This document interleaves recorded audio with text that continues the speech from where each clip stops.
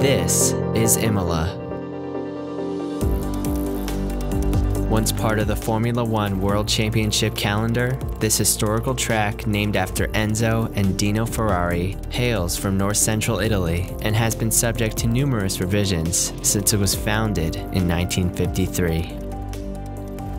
From 1953 to 1972, the track went uninterrupted from Ravazza all the way to the infamous Tamburello corner, notorious for its bumpy surface and having a dangerously small amount of room between the track and the concrete wall, as the Santerno River runs directly behind it.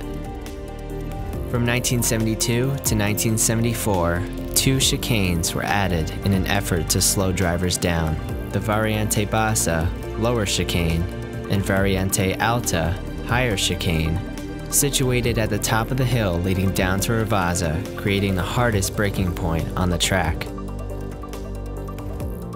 In 1980, Imola made its debut in the Formula One Grand Prix, after organizers were engaged in a dispute with Monza. In 1981, Imola remained in the F1 circuit as the San Marino Grand Prix.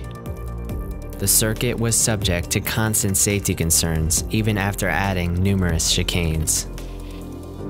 Tamburello Corner was especially dangerous, where a car crashed into the wall in 1987 and another in 1989.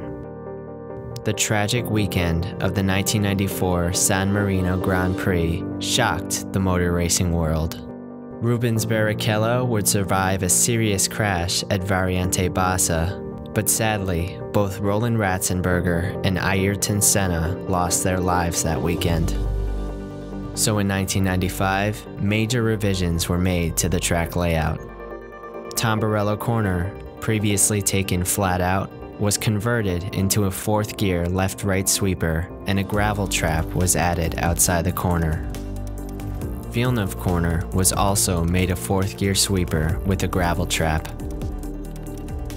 In an attempt to retain some of the quickness and character of the old circuit, the chicane at Acqua Minerale was eliminated.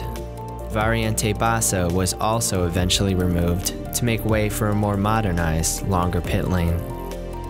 After 2006, Imola was dropped from the Formula One World Championship due to lack of funds.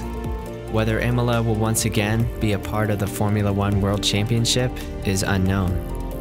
Today, Imola is home to the annual 4 Hours of Imola, part of the European Le Mans series. It remains a popular bike racing circuit and has implemented minor changes over the years to be used solely for motorbike events.